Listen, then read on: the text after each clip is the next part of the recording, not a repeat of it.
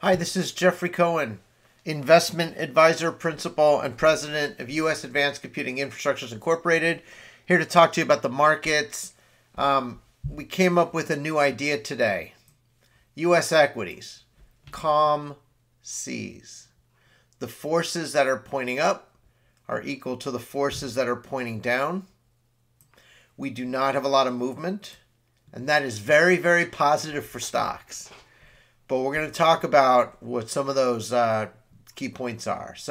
But just the sense of it is, when the market doesn't go up or down, when it kind of goes flat, it again means, if gravity is things like the cost of capital, then euphoria tries to push it up, changes in economic behavior.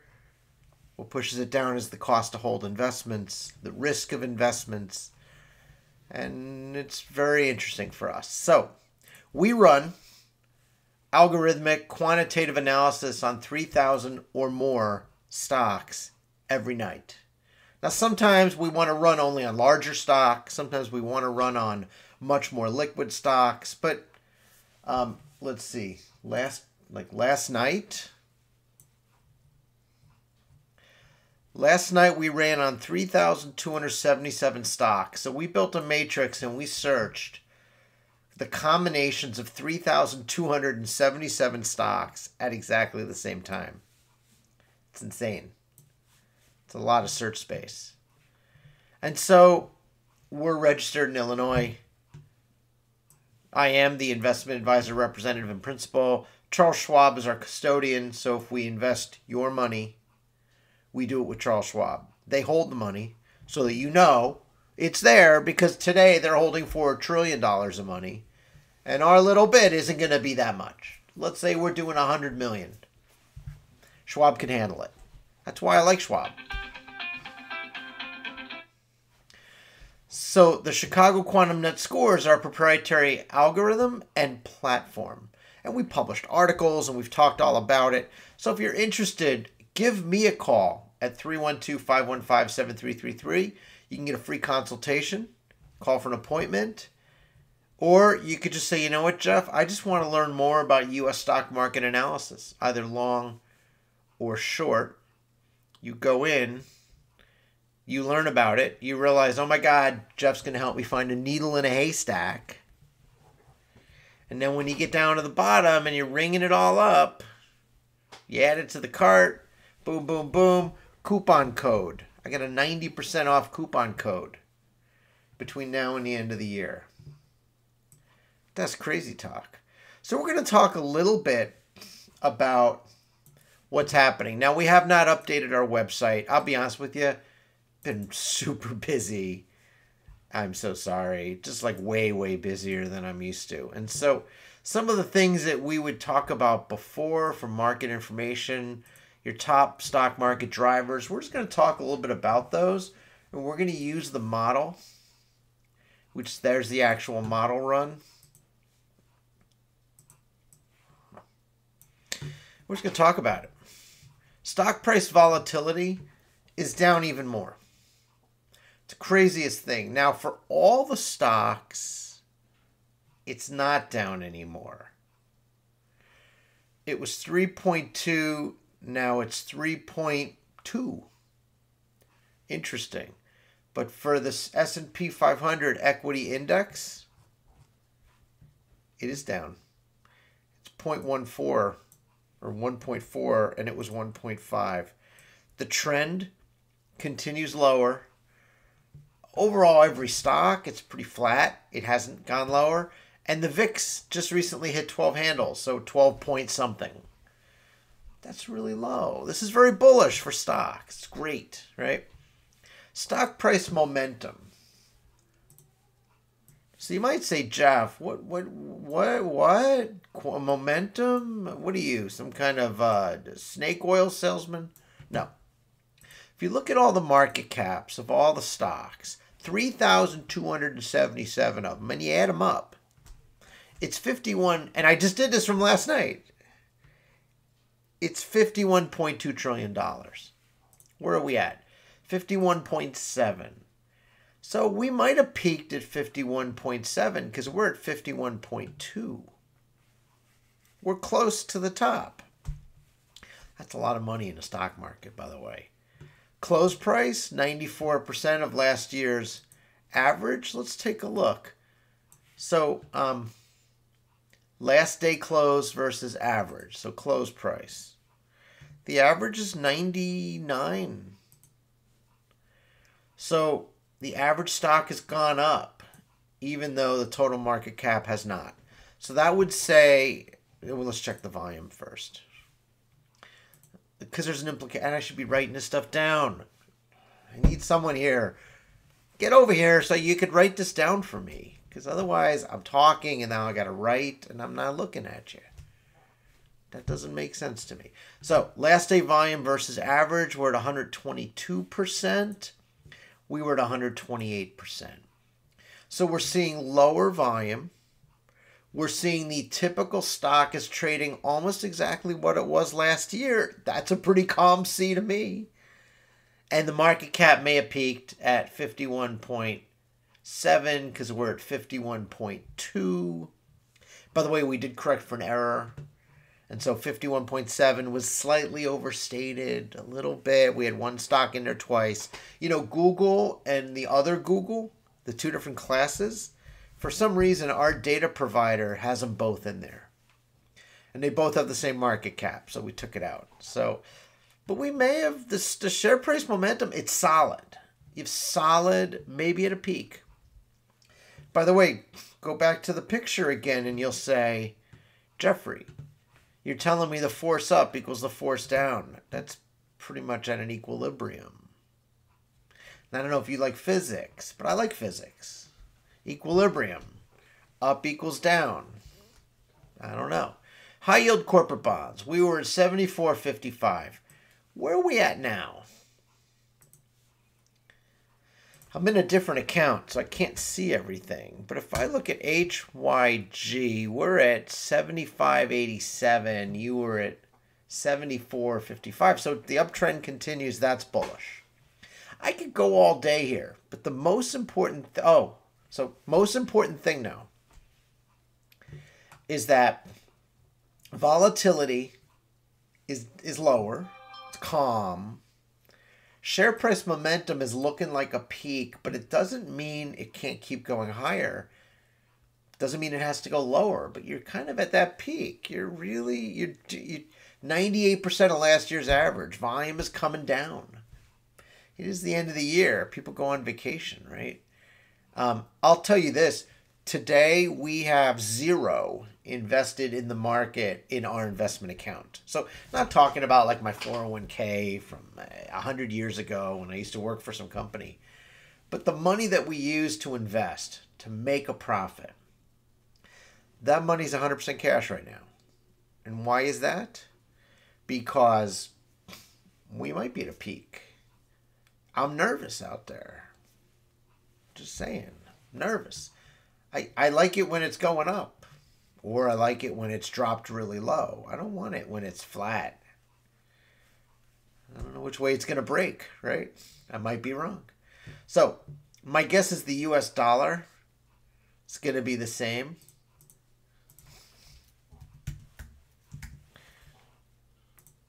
So last we checked, it was 104.29. You're at 103.94. So you're pretty much right there. You're within 0.25%. And so it's choppy, the dollar. The U.S. Treasuries are up. And you see how I wrote here, up, up, up, uptrend bullish? They're up even more. When we looked before, it was disgusting how much they're up. It's disgusting. Look at the rate. You hit a 5% peak, just about 5. 4.997 in October, right? My God, man. Now you're at 4.17. You're down, even if you say 87 to say, you're down 70 basis points, 0.7%. It's a lot. It's a lot. Treasuries are down. So my guess is mortgage-backed securities. The rates are down. MBB, let's take a look. 91.56. Where were we a month ago? Look at that. Look at those mortgage-backed securities through the roof. Through the roof. That means it's cheaper for you to get a mortgage out there. Houses are going to start selling again. The actual cost of money, the money's cheaper. Money's easier. Love it. Bidding up the price of mortgage-backed securities because they're worth more, because people are going to pay their mortgage. Now, Bitcoin was 36,000. I put Bitcoin aside for a minute. You're at almost 44,000 for Bitcoin.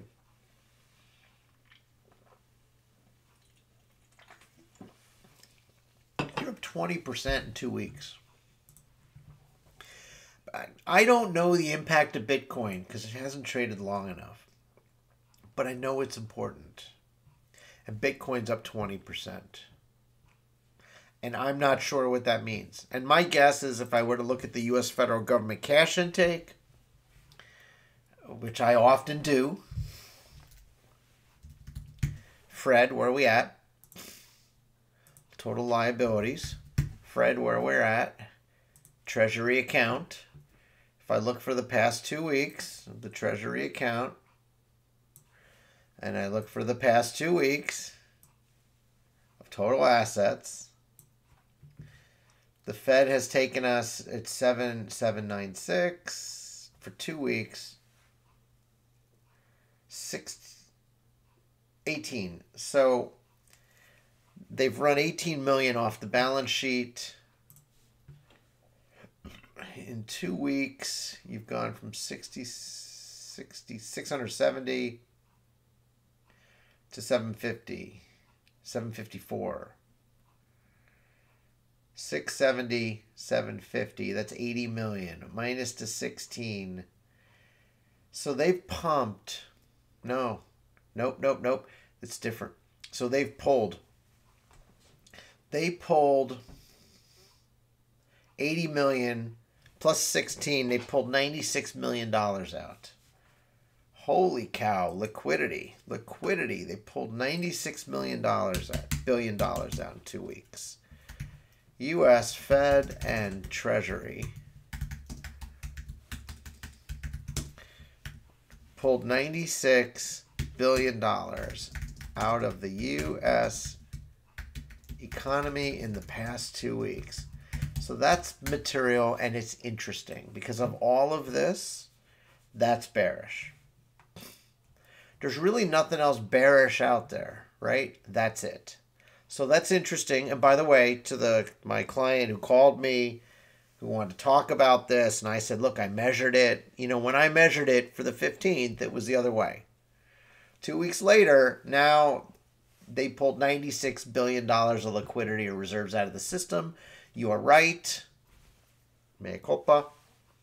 So let's talk a little bit more. Beta versus the S&P 500. Your average beta is 1.22. That's interesting.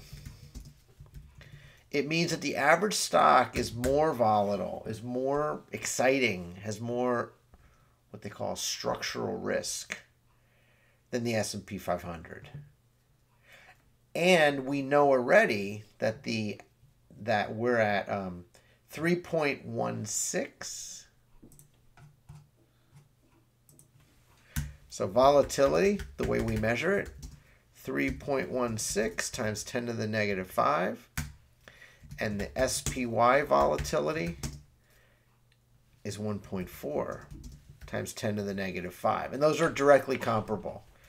So you're looking at the S&P 500 has less than half the volatility. So the S&P 500 is very calm. And we use the S&P 500 for a lot of our metrics, a lot of our work. The S&P 500 is the workhorse of the stock market. So when you see that the S&P, and we're going to go back a year, and when you see the S&P 500, look at that old chart I drew. Oh my God, I'm such a child. I love this. So what's funny is, right, let's do some horizontal lines. Just for shits and giggles. I love this, right? So this is a support resistance line. No. Horizontal line. Oh, there it is. Yes. This is your support line up here now. And you can see we're bouncing in a range. We were under the range.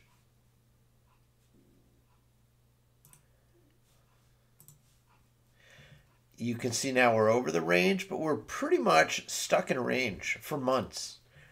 Months and months. So if I were to say to you that we've been in this trading range since May, middle of May. All right, feels kind of right? You see we're at 4,500, but we were 4,100 and we're up to 4,500. We're at the top of the range. Before the range was actually 3,750, 3,800 to 4,100. And so we've been trading range bound. Who knows if we're going to break out or not? I don't know. I'm not an expert, right? I don't have my crystal ball handy. And if I did, I'd have to polish it up. And it's hard on a call to make a polish like this. So, all right.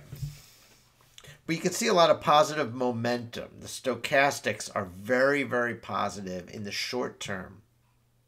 Even the long term is good, but the short term and the long term are good. Now they're starting to converge again, which is generally not that bullish. It means that the momentum is slowing down. Look at that. See the purple right there intersecting the yellow?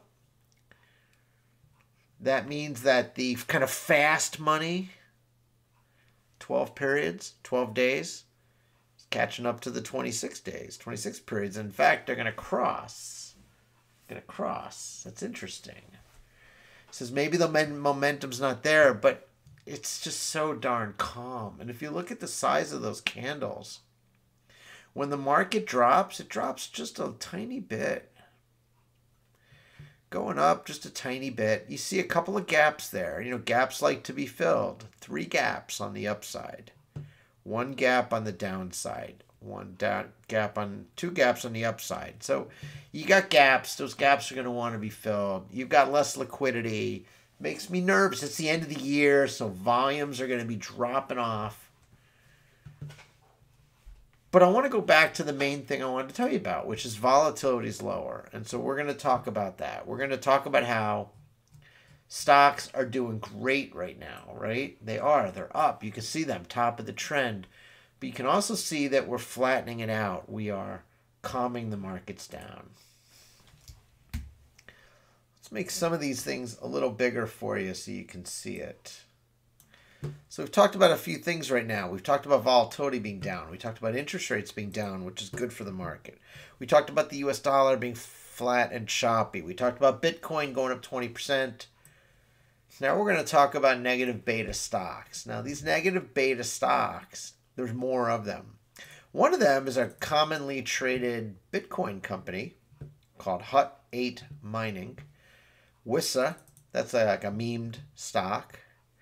But then there's others, and we don't see the ones that I'm used to seeing, right? So U-Haul fell off the chart. But lots of companies here. Lots of negative beta stocks. Those are anomalous. And there's plenty of them, and they're new and they're different. And that's interesting because it means things are changing.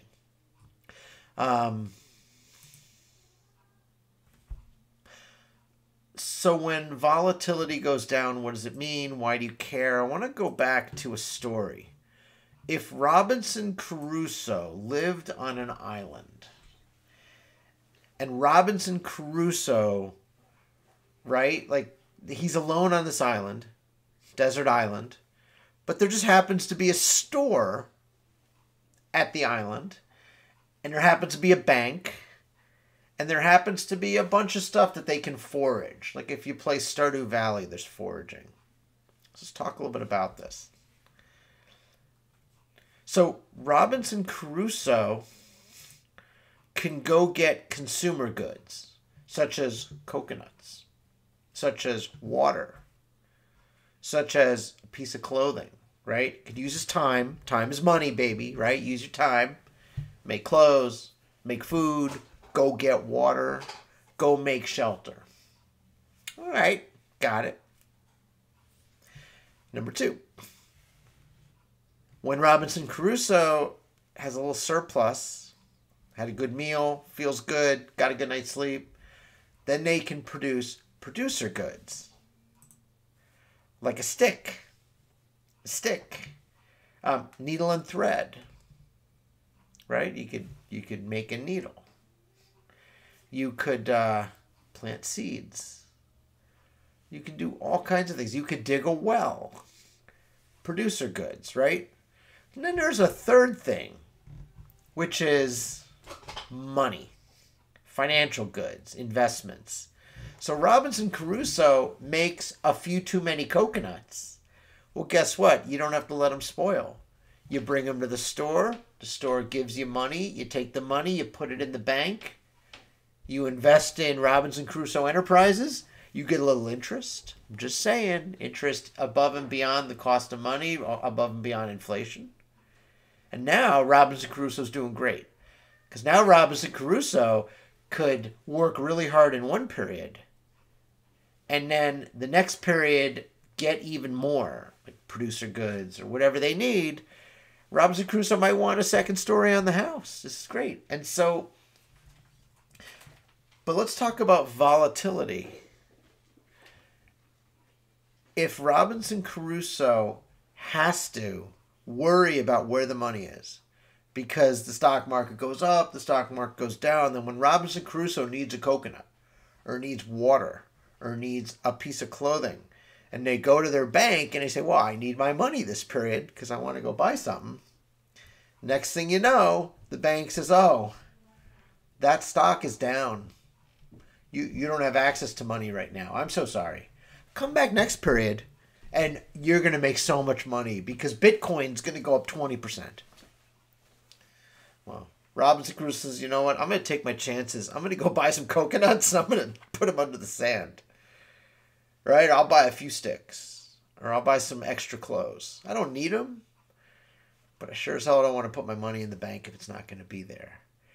And so when I talk about volatility being lower, Robinson Crusoe doesn't need a very large, positive, economically positive interest rate if Robinson Crusoe knows the money will be there when Robinson needs it. And so when I talk about volatility, variance, stock price variance being down, that's really what I'm talking about. I'm saying that when you put your money in the stock market, but you might need it back, you don't mind if it's going to vary 10%, but you don't want to think it's going to go up or down 20, 30%. You don't want to lose all your money. You don't want to lose 30%. You might have a kid going to college. You might have a rent payment to make.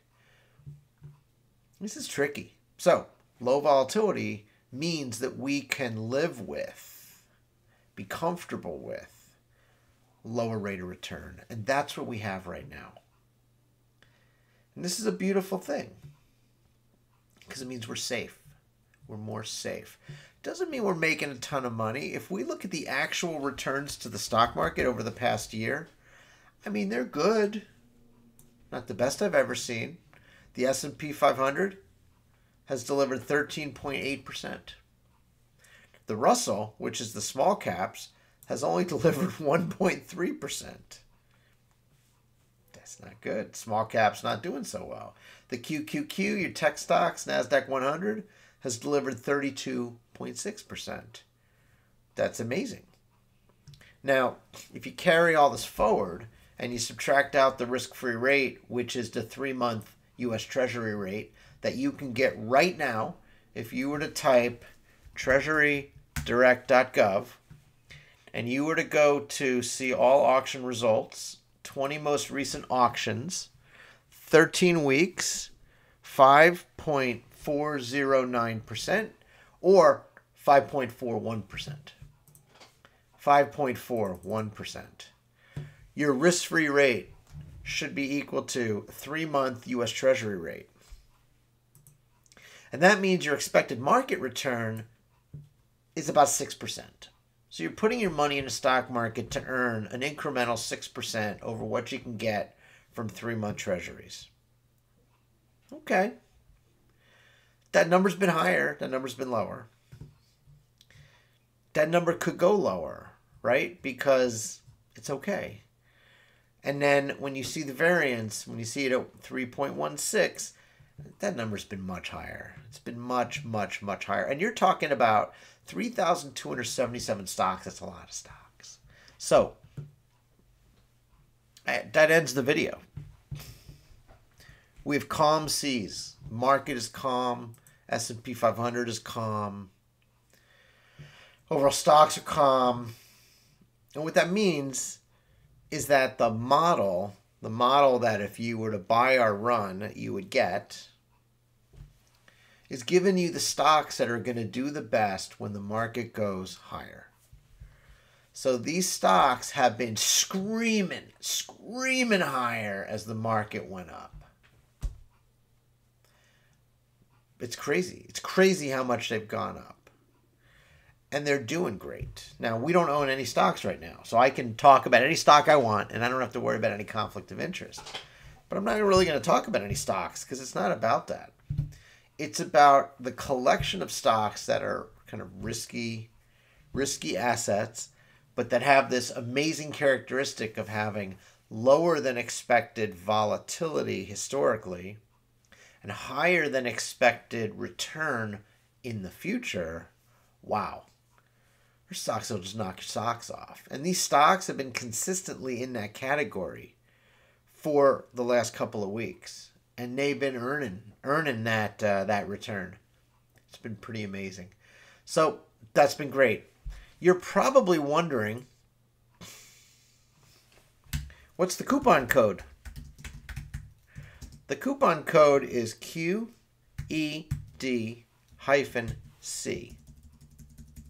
All caps. Coupon code QEDC. Now, Jeffrey, why is the coupon code QEDC? And what do I get for that?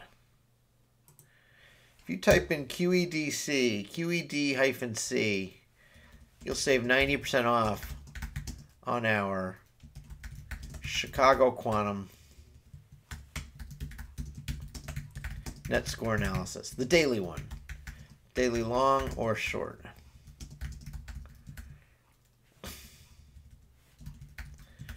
So regularly it's $750. For you through the end of the year, it's $75. There's no reason not to try it. Now, there is one reason not to try it. You do have to give me your physical address. You have to tell me where you live, because I am a registered investment advisor and I need to keep records. So there's some reasons maybe if you're if you're one of those people that can't talk about who you are, what you are, if you're like an anonymous account, then it's not going to work. But if you're a normal person, and by the way, I'll bill you. I'll send you an invoice. I'll take the risk of you not even paying if you want. We work for institutions. We work for high net worth individuals and accredited individuals who know what to do with this information. Thank you for watching. If you have questions, give me a call. If you want to talk about it, you say, you know what, Jeff, I want to collaborate. I love this stuff. There's my phone number, personal phone number. Call me. Say, Jeff, I want to try a run. You send me an email at Jeffrey@quantum-usaci.com. I'll answer your email. We got the data. I got the stock picks. We're making money. It's good. So you should give us a call. You should try it out. There's no reason not to. Now, you might say, you know what, Jeff, I'm not interested in making money. There's people out there that don't want to make money. I get it. I get it. There's people that got enough money. I wish I was one of those people that had enough money. But, sometimes I feel like I probably got enough money too. So I'm going to get rid of that. We're going to get rid of this. And for those people who feel like they have, by the way, coupon code QEDC, Save 90% off on our model through the end of the year. So Jeffrey, tell me, what do you do in your spare time? It's a good question. Well, we've been doing research into the South China Sea, and I just finished my Spratly Islands. And so if you're interested in the Spratly Islands, let's say there's some news article. I had read that the Philippines is going to be putting a naval base on Thitu Island. You say, oh, Jeffrey Cohen does some research on Thitu Island. What's it look like? Well, the Subi Reef, this is just west of the Laotia Bank. Subi Reef is well known. By the way, if Subi Reef is Chinese, because the islands don't say, they don't have a big sign that says I'm owned by the Chinese or the Philippines or the Vietnamese or the Malaysians or the Indonesians or the Taiwanese or the Japanese. They don't say it. So how do I know? I gotta start looking at a lot of things. But we'll start with the Subi. So Subi is this elegant, beautiful airport. And this airport, so it's a 3.5 mile diameter island. It's beautiful. Look at that airport. The thing has got hangars. I got hangars in my closet. They have hangars. You could put squadrons out there. 1.95 mile long runway. And then you got radomes and cannons. We counted 28 aircraft hangars. I got about 28 hangars in my closet. That's about right. You got the cannons. I love these cannons. By the way, this structure of a building, I love it. You can't get enough of it. Let's see if I can show it to you. I just happen to have, here it is. I had an extra production, and you'll notice that this is not the same cannon. It's oriented differently. All my pictures are north-south. But you can see how, got a cannon right there, cannon, this one, cannon, cannon. It's beautiful buildings. I don't know, whoever's building these, they build them all over the South China Sea. They must come from IKEA. All right. We see base housing. We see athletic facilities. Look how beautiful this housing is. I can't get over it. I think of stuff like this. I think of tsunamis and storms. And I think of water damage. But these look beautiful. And by the way, I don't see any air conditioners on the roofs. So I'm actually thinking that there's no air conditioning. So if you got an issue with the breathing, be careful. Look at that. 1 hospital, 2 hospitals. It's beautiful. So Thitu Island. Let's talk about Thitu Reef. So here's Thitu Island. And it's got a runway. It doesn't quite look as impressive. And maybe this is the Philippines. They got a little runway there. Now, I don't think it's 1.95 miles, and they got a lot of houses there. And they got little guns and harpoons and stuff around the outside. I feel like I'm back in the 1950s trying to defend an island. There's not much industry. It's people who fish, who live there, and a little island and 1 ship. A nice protected bay, nice protected cove. That's nice. I like that, right? I thought I measured this runway. I must not have put it in there. No, the runway is 0.65 miles. So the other one's 2 miles, and this one's 2/3 of a mile. That's all right. So they're going to put a Navy base right there. Now, if you look at the Thitu Island, you'll notice 1, 2, 3 reclamations. It's interesting. It's very interesting. Because you could connect this island to this island. These are reefs, right? Underwater reefs. To this reef, or shoals now. You can just connect them up. Next thing you know, you'd have a pretty nice long island there. Long Island. That's not a funny joke, especially if you're from the East Coast and you know what Long Island is. And I love this. I mean, there's a Chinese letter right there. These are beautiful. You can see the difference, though, in the islands. Right? This one, very elegant. It's beautiful. Look at that, those runways. Look at that little helicopter right there. Little bus. Look at the cannons. It's beautiful. That beautiful housing. I can't take it. And then you got Thitu, which is looking a little shabby.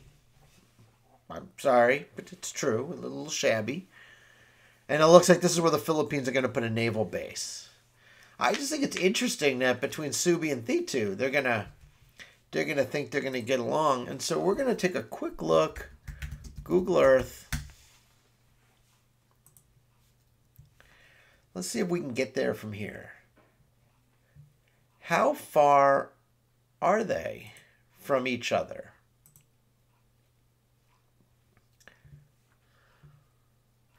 Yeah, it starts over at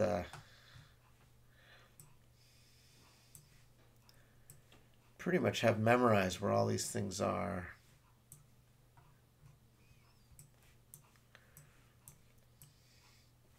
And yes, I could probably do like a little search. Here we go. So what's interesting about where these are right in the north of the Spratlys. So this is Vietnam. This is the Philippines. Down there's Malaysia. Up there's China. So China's pretty far away. So let's take a look. Where is Subi and where is Thitu? In terms of as the crow flies, you would do a measurement from this runway to this runway is 16 miles. I don't know. I don't know if I'm putting a naval base 16 miles from that beautiful airport and naval base. But maybe you are. 16 miles. Okay. So that's the kind of thing I'm talking about. It's nice to have this data. Now, there's other things too. You might be like, hey, there's this thing called the Swallow Reef. Malaysia. Somebody put the word Malaysia on the island's runway. Okay, this is what it looks like. It's a little old. It's looking a little old, a little barren and desolate, but it gets the job done. You've got a diving school right here. Looks like a naval vessel. Got a nice helipad. You have a runway. How long is that runway, Jeffrey? 0.73. So it's kind of similar to Thitu. It doesn't quite hit the 2-mile mark, but it's not a bad runway. I don't really see a lot. I see 2 airplane hangars. Not a lot. That's not a lot, right? I got some open air places to park an airplane, but so this is Malaysia. Okay, they're rocking and rolling. They're ready to go. And so if we go back to Google Earth and we say, all right, so where's Swallow Reef? Well, Swallow Reef is down here. And that's much closer to Malaysia. They're focused on protecting themselves. I think that's great. And so, yeah, I would expect a lot more Chinese action up here in the Paracels. Because there's Hainan Island, right? Gulf of Tonkin. Here's Vietnam. What's interesting is this island right here in the middle. I was just curious, right? Like, China's got this big deal now with the South China Sea. So what's going on in the Gulf of Tonkin? In the Gulf of Tonkin, there's this one beautiful island right in the middle. It's a Vietnamese island. Dao Bac Long. Dao Bac Long. It's a beautiful island. It's Vietnamese. So I don't know, it makes you think about it, right? Where are we at? What are we doing? What's going on in the South China Sea? And every time I look and I see an article on the South China Sea, it makes me want to go back to my website and see, can I find the island? Can I find the island? And can I figure this out? right? Can I look at, let's say, Quaterone and the London Reefs? It's beautiful. Quaterone has this nice little, it's hard to know what it is. It's lines of trees planted to probably hide something. All right, and then you got the radomes, and then you got, this is another building that you're used to seeing. So you saw the Cannon building. This is the other building. This building has a deep courtyard. You can see 1, 2, 3, 4, at least 5 layers high, 5 floors high, maybe 6. Remember, no air conditioning. 6 floors, deep courtyard. You've got a ramp going up into a slightly higher floor, and you know that because of the shadow. You've got turrets off to the side. I find that very odd. What is that? Why do we see that, right? And then here's another. So, and you see some of these islands are very new, meaning they're still under construction. This one still has water in it. Still see the reclamation pieces right there. They're probably building like a dock, something like that. And then you see this infrastructure right here at the end, and that could reclaim hella more. You could take this right here and you can blow out that whole reef structure. Blow it all out with sand, cover it all up. Now you got 3 times the island. And then you got the East London Reef, Central London Reef. And you can see East London Reef, lots of building infrastructure. Lots of infrastructure to build up more island capacity. And so with our website, we've documented, this is all from Google Earth. This is all open source satellite imagery of all these islands. Next step for us is going to be go back, do some cleanup, Jeff. Do some cleanup. Like every one of these pictures should have an appropriate caption. Not all of them do. That's something to check, right? And then there could be some other sites that we look at, such as tourist information bureaus, and we might find that some of these islands you can actually hop a flight to, buy a piece of real estate.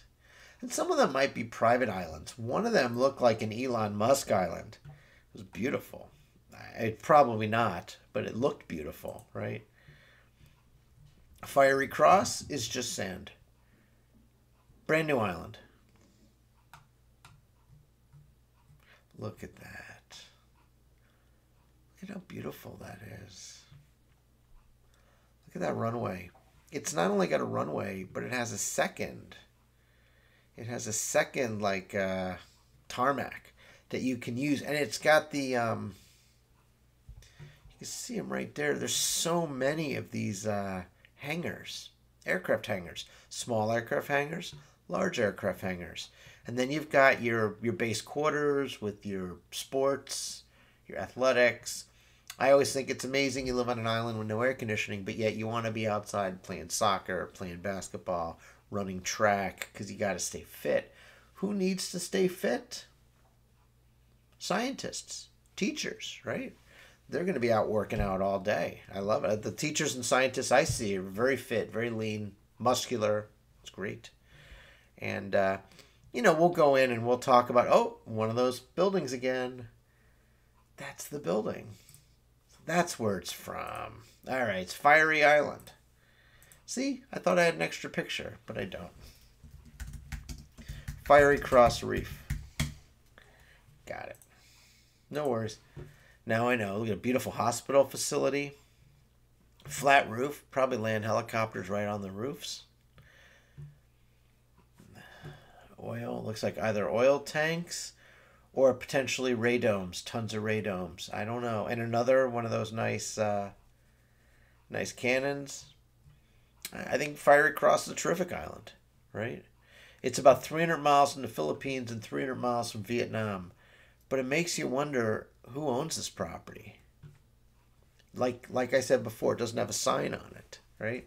So you got to figure it out. Who's got the beautiful runway? Who's got the dock facilities with the crane to load and unload the heavy ships? I don't know. So I guess I'm sharing with you a little hobby. So from a stock market perspective, things are very calm. Risk is low. Let's look at the VIX just to shits and giggles here, right? The VIX should be low. Yeah, 12.85. Let's look at it over a year. You can see that thing it's not as low as it's ever been this year, which is 12.5. You're 12.85. You're pretty darn low. This is a volatility index. We measure actual volatility. The CBOE trades options on an index, so they price volatility. So it's nice to see in our model that we see lower volatility and we see the price of volatility is lower. Makes sense. This is generally very bullish for stocks. And so, again, like I said, we're waiting right now. But I think the market, it's a tremendous market. It's a terrific market right now for those who want to hold a position into the new year. And again, I'm going to show you the picture because I think it's important.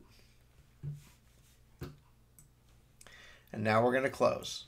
So it's calm seas. The forces that are driving the market up equal the forces that are driving the market down. It's a calm, kind of evenly balanced market, which means that the market probably has room to go up. Because like Robinson Crusoe, as long as I know the money's there when I need it, I don't need such a high rate of economic return. Thank you for watching. I'm Jeffrey Cohen. If you like the video, we're not paid to make the videos. No one's really even watching them. Go ahead and hit the subscribe button so I feel good about it. Give me a like, drop a comment, give me a phone call, buy a run, do something. Visit the website, shoot me an email, give me some interaction. Because we do this for a living. I love what I do. It's really fun. And hopefully you enjoyed it too. And good luck if you're doing any research into the South China Sea. There's some good sources out there. Most of them are out of D.C., but we're in Chicago, and so we're getting smarter every day on the South China Sea. Take care now. Bye-bye.